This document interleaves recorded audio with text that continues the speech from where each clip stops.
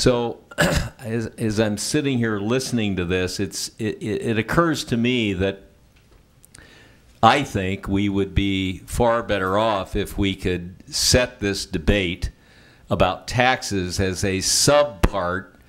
of the overall goal of getting our economy to function at a higher level. And if we could do that politically, if the leaders could do that,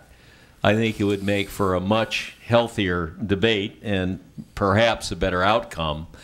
on taxes and on the other questions. And of course, I find it hard to believe that we could do tax reform in 2013 or 14 without dealing with the budget questions.